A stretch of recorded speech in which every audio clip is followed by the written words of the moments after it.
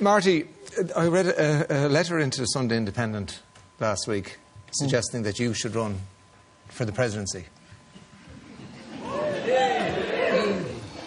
Yes, Ray? Well, in your quiet moments, have you thought, maybe? Well, let me tell you, Ray, it is certainly not on my agenda. I am deeply flattered. I am deeply flattered that anybody would write to the Sunday Independent and mention my name. But I am so busy. I love where I do at the moment, and I'm very interested to see what's going to happen in this presidential campaign. And I wish all the candidates every bit of luck. But for me, broadcasting for me is where it's at.